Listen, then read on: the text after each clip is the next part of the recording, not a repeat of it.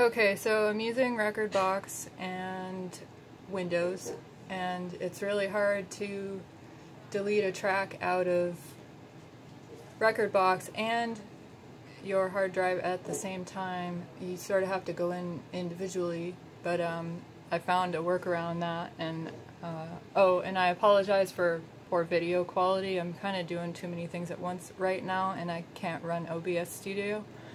But anyway, so this is what I did for, I made a playlist called Delete, and I dragged every song I don't like onto it, and I'm just gonna like highlight them all and open the info tab.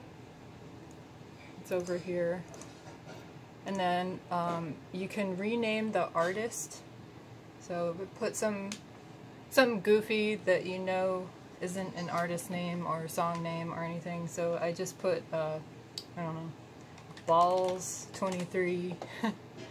I also changed the album name. I don't know if that matters or not, but I figured maybe it would help with the sorting. So I'll just put the same here, Balls 23, and hit enter.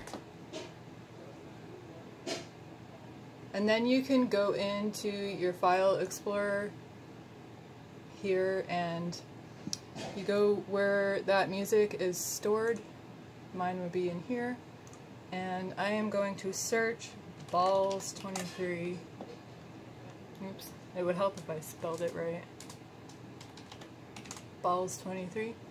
And so, okay, everything I just renamed is going to load into this list, and you'll be able to drag and drop it into your recycling bin.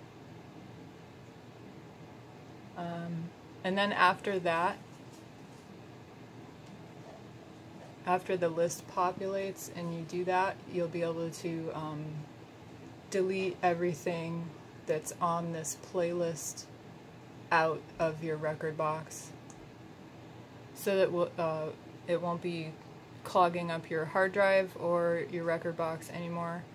I did see a tutorial on how to do this for Mac, but it didn't work so well, so I was playing around with it in Windows and figured out this kind of goofy way to do it. So I hope this is helpful for people trying to do this right now, because I know how time consuming it is to be deleting songs individually, especially if you have hundreds or thousands of songs. It just takes too long. So give this a try and let me know if it works for you.